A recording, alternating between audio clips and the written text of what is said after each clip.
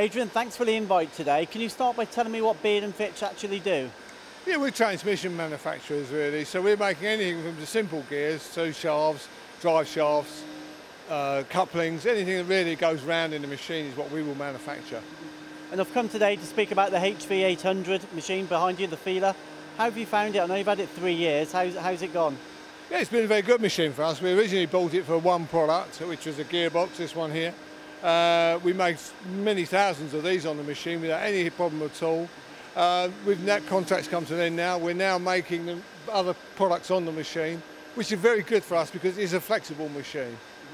Yeah, I know you've got 15,000 RPM and you do a lot of aluminium, so that's useful.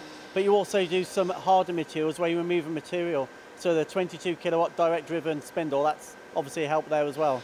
Yeah, it's good for us because we are using EN24T, which is a 55 tonne material, and we need a bit of grunt when you're machining that, particularly if we're trying to get down to quite tight cycle times to get to prices that we need to get to.